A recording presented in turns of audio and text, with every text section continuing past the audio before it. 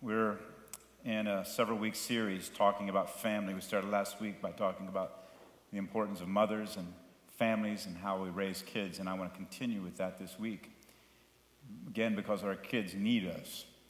And I can't think of a time in American history anymore where kids need the support and love, encouragement, and instruction of Christian parents more than they do now. Tammy was lamenting last week that she only has a couple marbles left. I knew she was losing her marbles. A couple marbles left with her son, Noah, and then he'll be going off to college. And I know that I have 52 marbles left with my son. As we sent Hannah off to Guatemala last Wednesday, you have a lot of different things that run through your mind. Have we trained her for this? Is she ready for this? Will she be wise? And will she trust the Lord? And we certainly have to do that.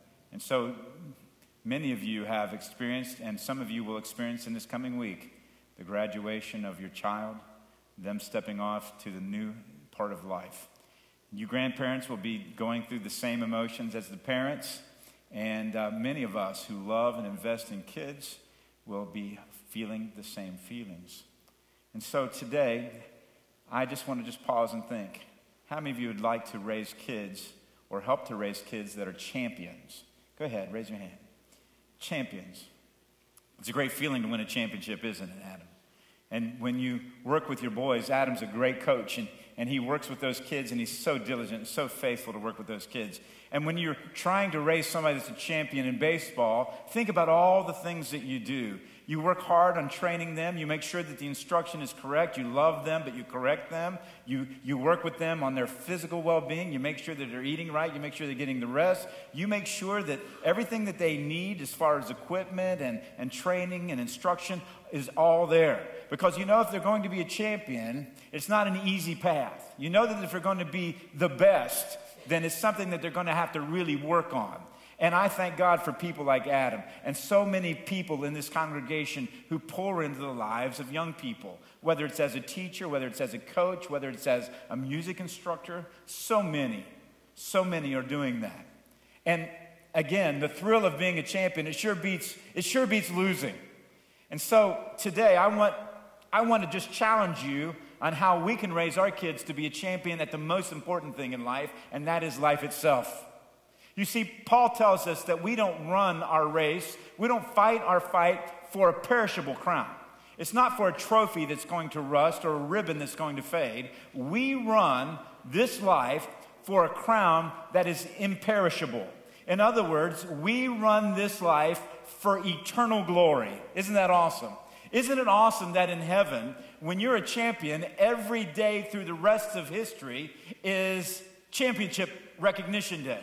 Isn't it awesome that the things that we accomplish here on earth in the name of Christ never do fade? The glory is fresh and eternal, and the championship is celebrated every day for the rest of eternity. Friends, that is the kind of championship we ought to be raising our kids to earn and celebrate. The championship of life, to hear those words, "Well done, good and faithful servant, enter into your reward." Oh, I can think about the joy of standing there with the newscasters there and the video camera and the guy with the microphone and introducing each one of those kids who were part of that championship team. What glory it was! But it doesn't begin to compare with the glory that we will have forever in heaven. Isn't it amazing? There's a celebration in heaven when somebody gets saved. I love the old gospel song, and it made news in heaven when I got saved. And so, how awesome would it be to go before the King of Kings and the Lord of Lords and have him place a victor's crown on your head? Today, will you open your Bibles with me to Genesis 33? Today, we look at a man who did it wrong, and then he did it right. A man who messed up with some of his kids, and a man who got it right with some others. And we're going to learn just 4 valuable lessons today. Maybe you'll learn more than that, but I'm going to give you 4 valuable lessons from the life of Jacob and his journey in raising children. Genesis 33, verse 17 through 20. Jacob journeyed to Succoth and built him a house and made booths for his cattle. Therefore, the name of the place is called Succoth. And Jacob came to Shalem, a city of Shechem, which is in the land of Canaan. And when he came from Padanaram and pitched his tent before the city, and he bought a parcel of a field where he had spread his tent at the hand of the children of Hamor, Shechem's father, for 100 pieces of money. And he erected there an altar, and he called it Elohe Israel. Jacob. Abraham, the father, Isaac, his son. Isaac had two sons. Remember their names? Jacob and Esau. And you remember that Jacob was kind of a conniver at his mom's beckon, and he connived his brother, tricked him out of his inheritance. And so Jacob's kind of a shifty character, and he goes back and forth with the Lord, and the Lord does something in his life and shows him all kinds of grace. And Jacob now is trying to raise his own family, and by this point of the story in Genesis 33, he and his brother have reconciled. He's also reconciled with his father-in-law, so he lives at peace. He's not worried anymore about being attacked by his brother, and so he's just now ready to go on with his life, to raise his children, and to lead his family. Esau returns to Seir, and Jacob travels about 5 miles downstream toward the Jordan River to a place called Sukkoth, which means booths. He builds him a house, and he builds booths for his cattle. It was a well-watered region, magnificent highland site on the eastern side of the Jordan and just north of Jabbok. It's of interest that Jacob stops and settles here because the Lord had told him to leave Haran and return to the land of Canaan, back to Bethel. By the way, Bethel means house of God, where God had first appeared to him.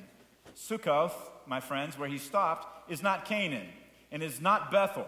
He's on the wrong side of the river. Have you ever heard the expression, the wrong side of the tracks? Well, there weren't tracks in that day. He was on the wrong side of the river. And he remains there apparently for several years, maybe 2 or 3. In time, he moves again. He crosses the river and actually enters into the land of Canaan. He travels to the vicinity of Shechem, where Abraham had paused on his first journey into the land of Canaan. Shechem was 45 miles north of Jerusalem in the valley between Mount Ebal and the Mount Gerizim.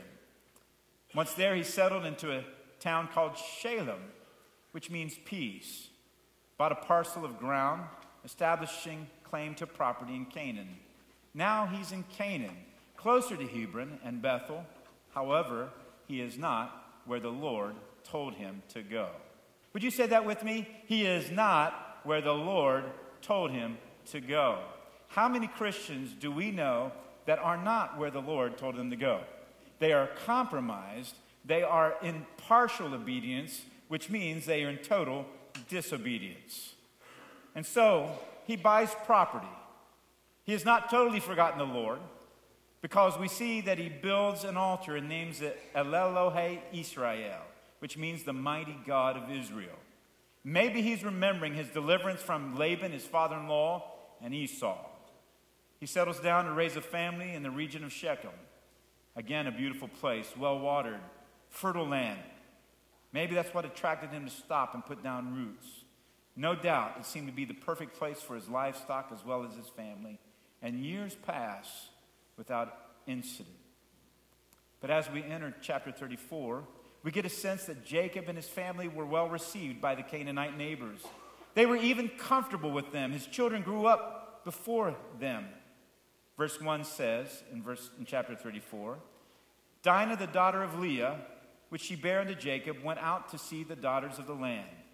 You see, his neighbors were Hivites, very populous tribe, descendants of Ham through his son Canaan. And here is evidence that Jacob and his children were building relationships with their neighbors in Canaan. Now, by the way, these Hivites were not Jews. They did not worship the God of the Jews. They had a strange religion that was based upon sensuality and sexuality. And so we see Jacob soon to learn that his decision to live here was not a good decision. You see, he soon learned the danger of raising kids in Canaan. His daughter Dinah, born to Leah, was visiting a friend in the nearby city of Shechem.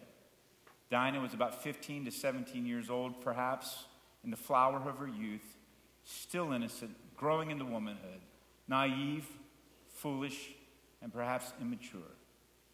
Shechem, the young prince, the son of a prominent family, fell in love with her. Really, it's not the kind of love that you want.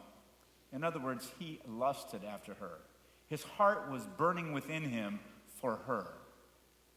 We don't know how long the relationship existed, but we do know in verse 2 that it says he saw her, which means that he looked at her, perhaps he gazed at her intently, and then it says he took her. The Hebrew word means he took her by force, to capture. And then it said he lay with her. He imposed his will on her. In other words, he raped her and defiled her and dishonored her.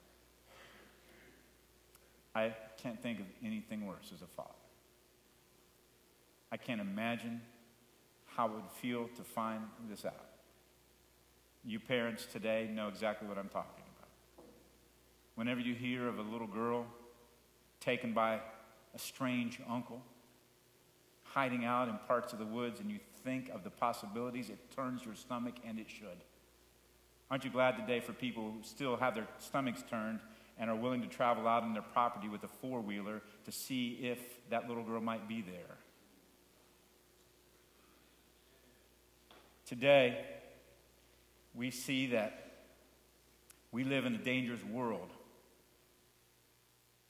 Jacob had settled down in a dangerous world, and the danger finally caught up with him.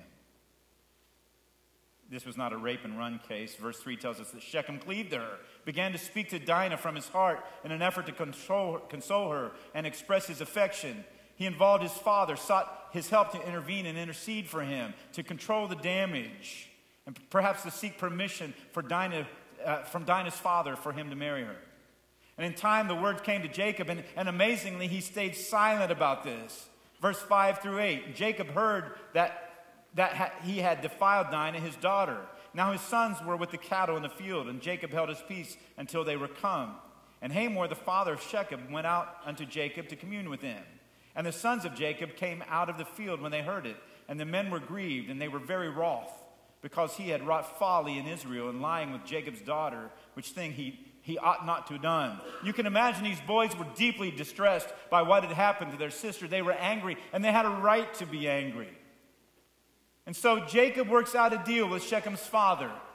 And he says, you can marry, your son can marry my daughter, but the boys said, but Dad, make sure that all those boys, and including the father, are all circumcised. It was a large family. And they agreed to it. And so all the men were circumcised. And after they had been circumcised, Jacob's son, unbeknownst to Jacob, go in when those men were incapacitated, and they kill every one of them. Now rape has turned to mass murder. Jacob, scared for his life, afraid that there'll be retaliation, afraid for his family. And you can imagine now what kind of mess this is. And friends, how could he have ever known that settling down in a place that seemed so peaceful, to be with neighbors that seemed so okay, would have led to this kind of destruction and danger? And so eventually we see that he has to pack up his family and finally go to where God told him to go in the first place. And that is back to Bethel. Now it's amazing and it's interesting if you think about this. He raised a certain amount of boys there in that land of Shechem. And when you start to name off the tribes, you start to see familiar names. But later on, he had boys who were not raised there. And one of the great heroes, one of my great heroes of the Bible, was Jacob's son, Joseph, who was not raised in Shechem. The boys who were raised there sold their brother into captivity.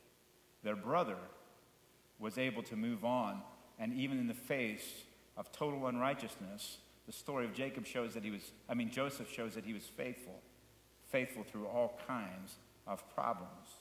And so we learn some extremely important lessons. We're reminded today that we live in Canaan ourselves. Do you know that? If you don't know that, just turn on the news. Read the newspaper. Go online and start to look at what's going on in our nation. It's amazing the confusion that's out there. 51% divorce rate, latchkey kids.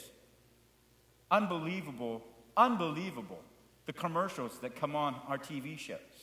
Unbelievable the access to all kinds of things that are rotten on the internet. The music that our children have access to is repulsive. The conversations that our kids have with one another is sickening. 26% of underage kids partake of alcohol. 40% have tried marijuana. There used to be a pregnant club in Rhode Island where girls would go out and try to get pregnant with the popular guys of the school. Oral sex is a craze amongst our children. Our teens are porn addicted, and even things like Cartoon Network and Disney promote things that are counter to the biblical standard. Disrespect is rampant. Adversity to Christianity is constantly on the rise. What was the problem? Where did Jacob fail as a father in allowing the deadly influence of Canaan to devastate his home? First, we see this.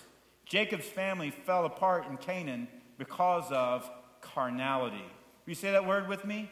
Carnality. Jacob found a place that was good to raise cattle. That means he gets to eat steak. Hallelujah. Can you say amen? Steak. Woo! And so it was a beautiful land. There was plenty of water. He had peace, which we all want peace, don't we? And so rather than raise a stink, rather than to go the extra trouble, he just raised his kids to enjoy the fruit of the land. And in that, he forgot about God.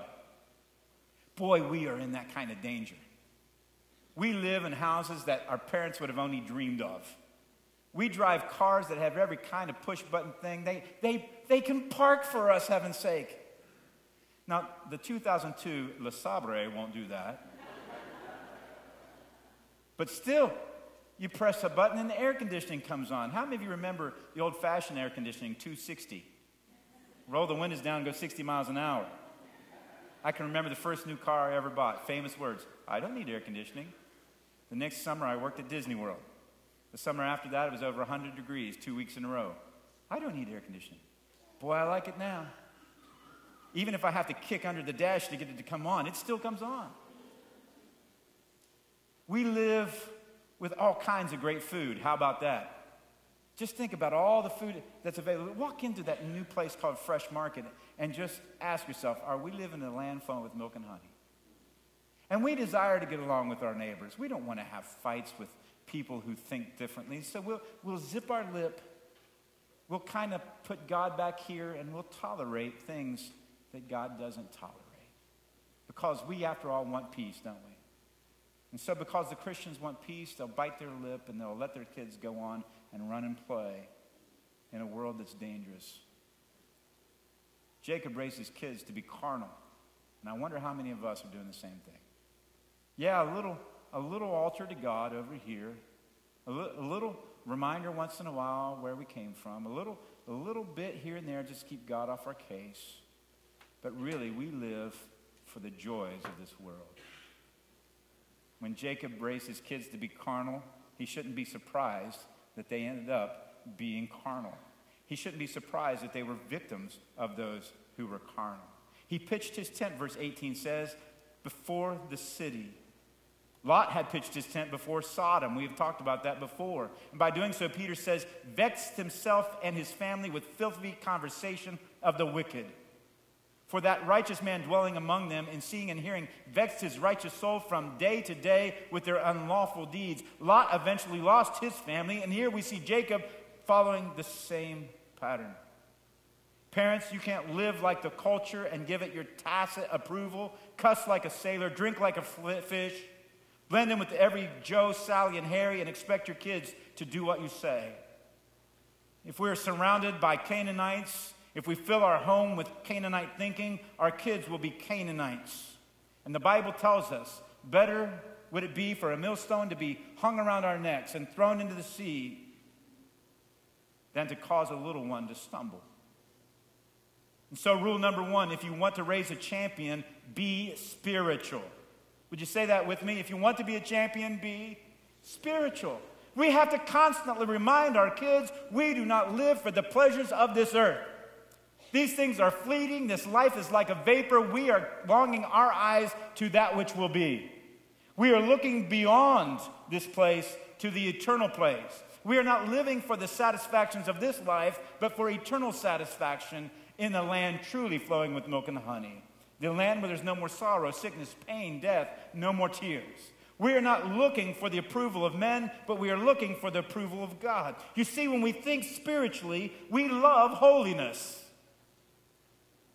I don't say this to boast, but if I take my daughter down 2nd Avenue here in Nashville, where all the bars are and the honky-tonks, and it doesn't matter that we're going to a restaurant down there that we like, if she cannot stand to walk down that street, it literally makes her nauseated. Why? Because she has such a sense of holiness that she's totally uncomfortable in that place. Hallelujah. Because I do not worry about her going off to college and hanging out at the bars. Why? Because in her heart there's a sense of holiness. When my kids run around with their friends, and some of them are right here today, I don't worry about them getting into trouble. I don't worry. They're not perfect. Look at Noah right here, for example. But I don't worry about it because they have a sense of righteousness. And you know what? They police each other. They spur each other on to good works. How that was one of our memory verses.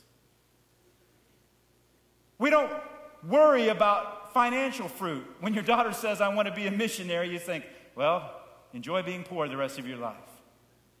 And you know what? That's okay, because it's better to be financially poor and to be spiritually rich. And we don't look for physical fruit, we look for spiritual fruit.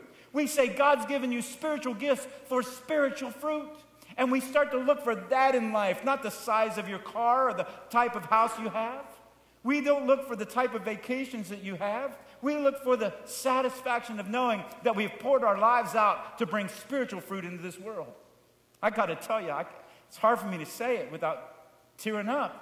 But when your little girl calls you and says, Dad, we led several children to Christ the first 2 days here, I can say, hallelujah, because that's far more important than a big house or a fancy car. We teach our children the value of spiritual fruit, not financial fruit. And we have them to pour their lives out in spiritual service to God and to their fellow man rather than serving their own selfishness. Second thing we see, Jacob's family fell apart in Canaan because of hypocrisy. Jacob builds an altar here, but later we learn that he allowed his idols in his home. In Genesis 35, Jacob decides it's time to head for Bethel, to a right relationship with God. But before he does, he tells his family in verse 2b, put away the strange gods that are among you and be clean and change your garments. Think about it. Jacob was claiming allegiance to God who forbids idols, and at the same time, he was allowing them in his home. Before he could get back to a right relationship with the Lord, he had to put away some of the strange things in his life, in his family, and in his home. Some years ago, there was a gospel tract that asked a question, what if Jesus came to your house today? What would he find? What would you need to change? What would you need to put away? What channels would you need to block on your TV? What history would you need to clear on your internet? Let me ask you a question today. What are you allowing into your home that brings defilement? What are you allowing into your life that when you say, let's go to church, that's one thing, but then your kids see what you watch on TV, that's another thing. They hear you speak the words of God and sing on a Sunday morning, and they hear you cuss like a sailor on a Saturday night. You can't live a life of hypocrisy and expect your children to grow up the way they should. They will always, listen to me, they will always choose the path of least resistance, and champions don't do that. If you want to raise kids that are champions, you set the right example. Adam, I'm remembering a commercial that was on TV a couple years ago about a guy gets a ball and glove. He's going to go out and he's going to throw with his kid. And when he gets out there, his kid throws like a T-Rex. I mean, it was pitiful. And then the ball goes back to the father, and the father's throwing like a T-Rex. And neither one of them can throw, neither one of them can catch. I mean, if you're going to teach your kid to throw, you probably better learn how to throw. The point is, if you're going to teach your kid to be a champion for the Lord, then you probably better be a champion yourself. It's time to study the Word of God and make sure you're doing it right. Adam, I've watched video after video, making sure that I start teaching Ken how to throw and hit the right way. I never caught a day in my life, but I've watched video after video, read article after article, sent him to camps to make sure that he knew how to catch, because I want him to be a champion. But I'm going to tell you far more than that. I want him to be a spiritual champion. And so I want to make sure I know the Word of God. I want to make sure I don't live in a way that's compromised so that he doesn't choose the wrong path. Jacob lost his children. They were a mess. And the reason they were a mess is because he was a mess. These boys had some values. They had some absolutes. They were up in an uproar. They were upset. They were enraged by what had happened. And yet, in their compromised, hypocritical life, they took a rape and turned it into murder. We must be examples for our children, not object lessons. So number 2, if you want to raise a champion, be consistent. Will you say that with me? If you want to raise a champion, be consistent. I had a person lament to me just a couple weeks ago. Their 18-year-old daughter off to college, never drank in high school and so forth. And here she was out drinking, and he was sick about it.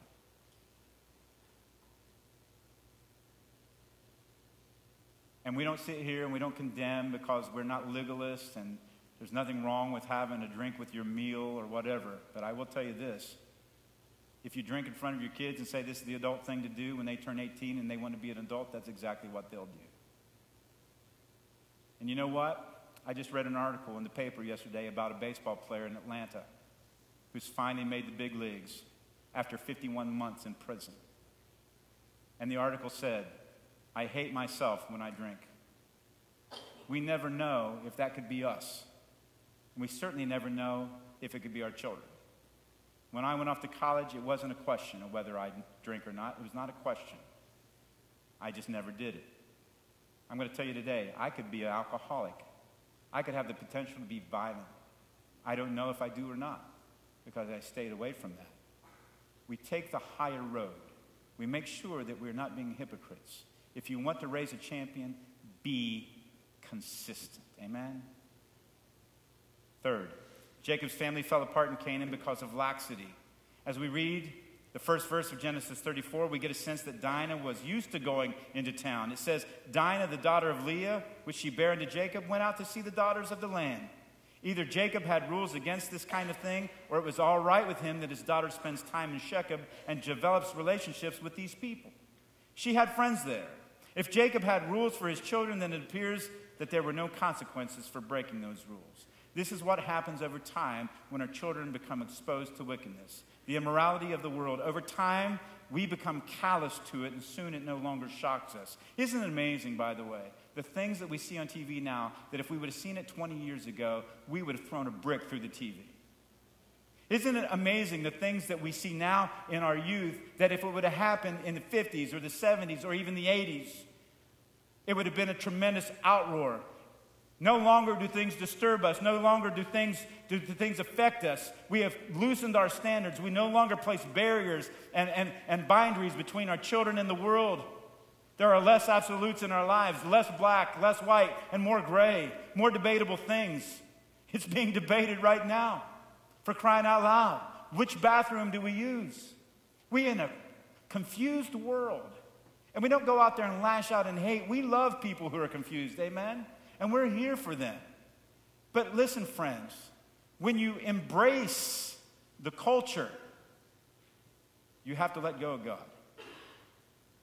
Because you can't love righteousness and sin at the same time.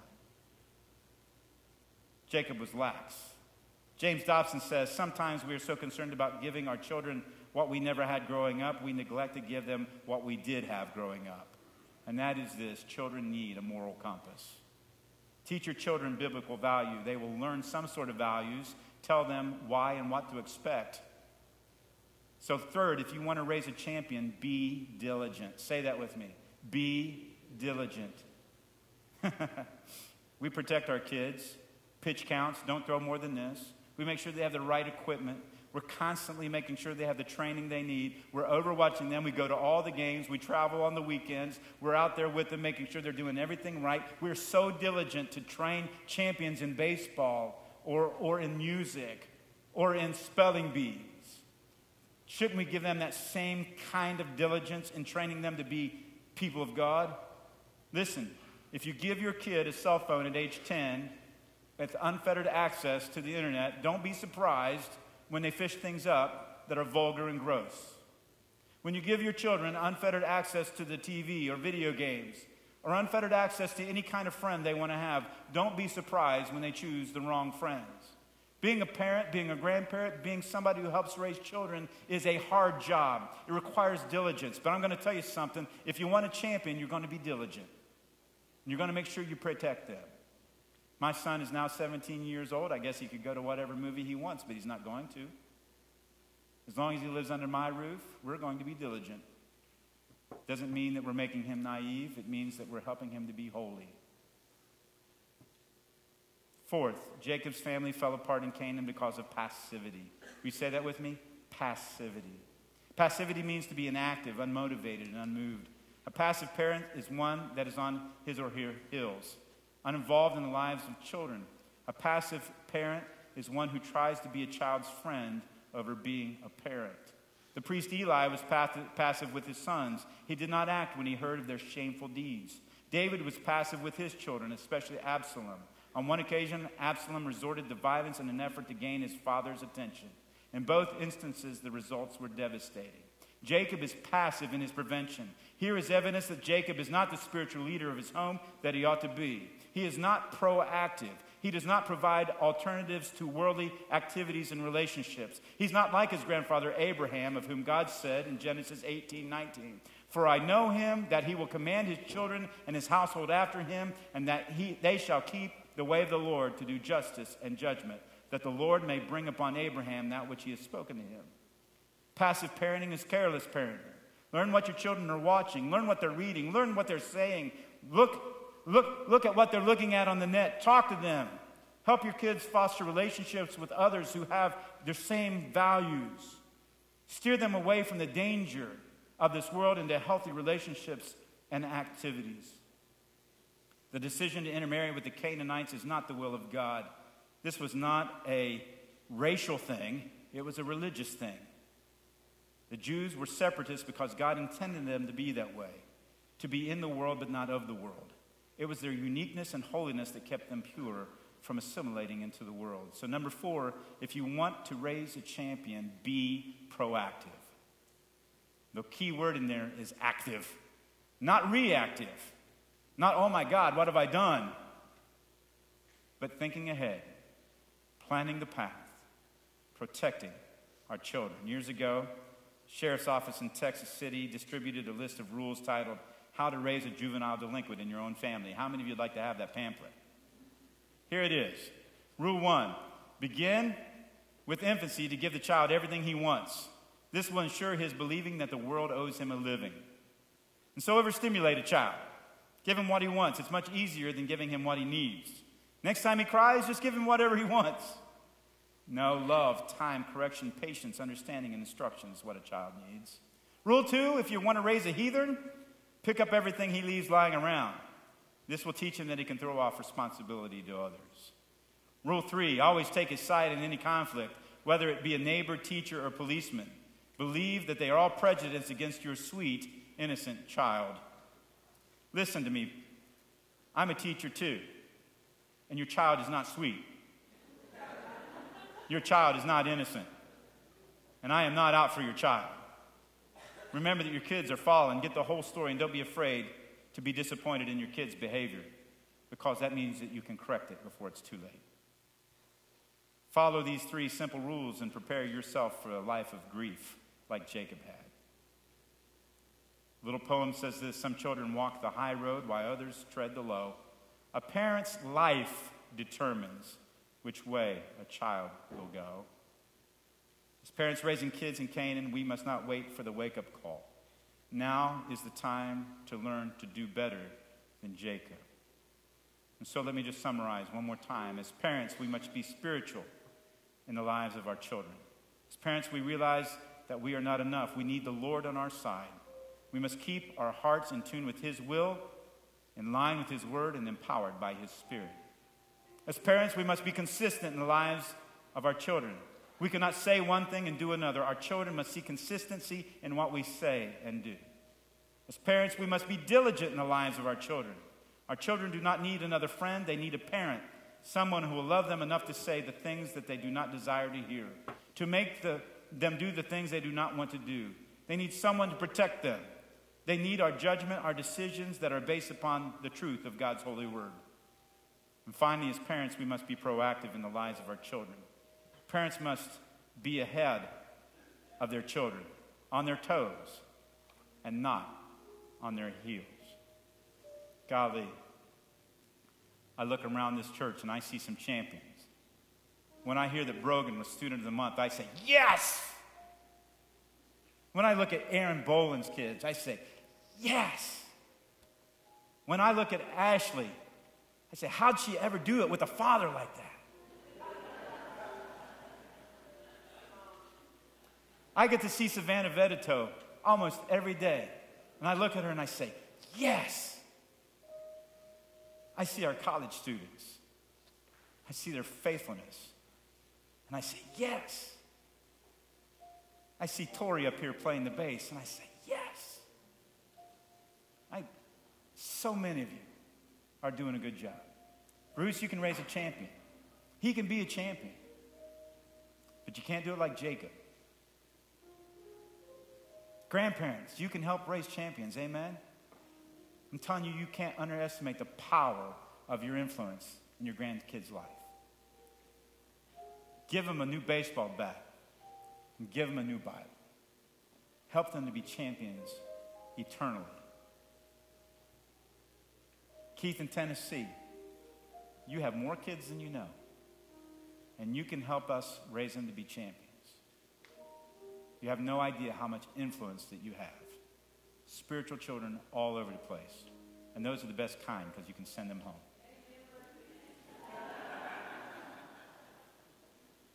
I know this is kind of heavy, but I'm going to tell you, I don't think there's anything more important in this life outside of our own faith in Jesus Christ than to make sure that we're passing that on.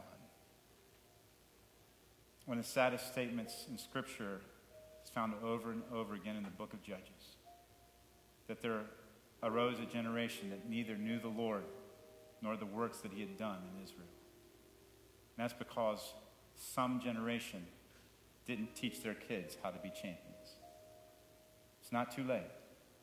Remember, Jacob moved. He got it right, got rid of the idols, moved to Bethel, and he raised one of the finest young men the world has ever known, Joseph, who, as I can see, never sinned. I mean, he did, but we don't have a record of it. And he saved the entire nation of Egypt and the entire nation of Israel. You can do that. And so let me just challenge you. Is Andy Griffith here? I think that's Opie Taylor. Raise champions in your life. Would you join me? Put a hand on a kid around you or a young person. Just go ahead. Kids, don't be freaked out right here. We're not going to hurt you. Right up here's a bunch of kids. I need some folks to come up here. Come on. Come up here. Put some hands on kids. Don't be shy. Come on. We'll be here all day if you don't do what I'm asking you to do.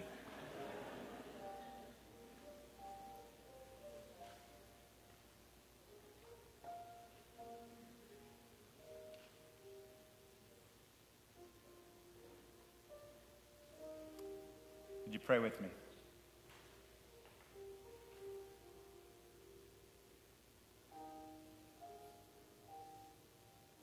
Father, our hearts are grieved by the world that we live in. Yeah, we want to show love. We want to accept people, but too often that leads us to accepting Canaanite culture, allowing our kids to be a part and even bringing it into our home.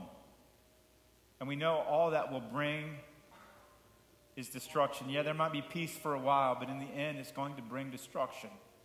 Your word reminds us there's pleasure in sin for a season, but its end is destruction.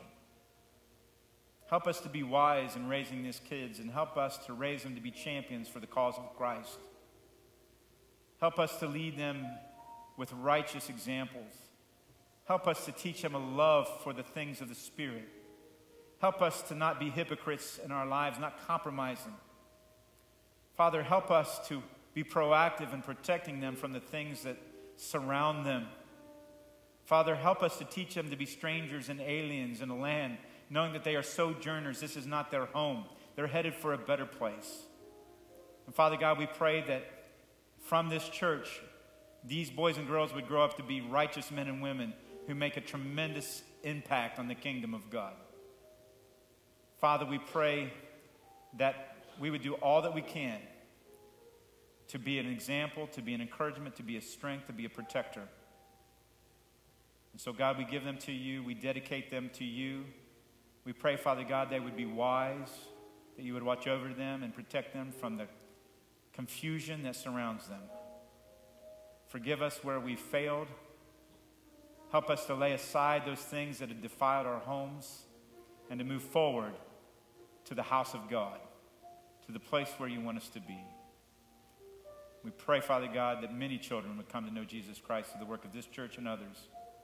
Even right now, as children in Guatemala are hearing about Jesus Christ, may it change their culture. Now, Father, we pray that you would lead us and guide us and bless us as we go to our community groups. Help us to build friendships, relationships, and to grow in the knowledge of the truth so that we may raise our kids, not in Canaan, but in the house of God. In Jesus' name we pray. Amen. God bless you. Have a great week.